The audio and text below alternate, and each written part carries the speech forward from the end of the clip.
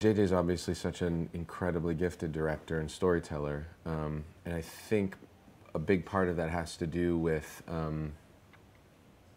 the emphasis that he places on humanity and character. And so I think it's what sets him apart in a lot of ways. He doesn't just do things by the book. And that's one of the things that draws me to him as an actor and also as an audience member of his projects and his stories.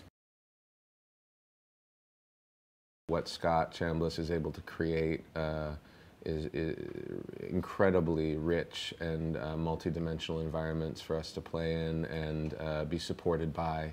The ships that he builds, you know, actually the Enterprise, but then also like the volcano set that they built and the stuff that they just made happen out of nothing. It's just, you know, and then Michael Kaplan, who's such a visionary and has so much integrity in his work and really, you know, it's all about, for us as actors, it really ultimately becomes about like fabric is the word I kind of think of. It's like, how much fabric do we have to stitch together our performances and our understanding of the world that we're in? And when you're in a sci-fi story and so much is ultimately left to the imagination, the more practical, tangible things that we have to work with, the more beneficial.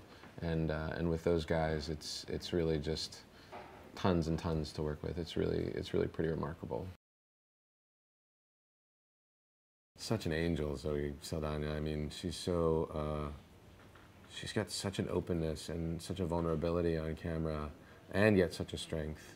You know, she can kick ass with the best of them, and yet she can really soften and open up in a way that is magnetizing, whether you're here or whether you're watching it on screen. It's got a real power to it, and she's just you know, familiar love. I love her. We've known each other for years, and it's great to come back to that kind of familiarity, you know, especially when you're working with such intimacy.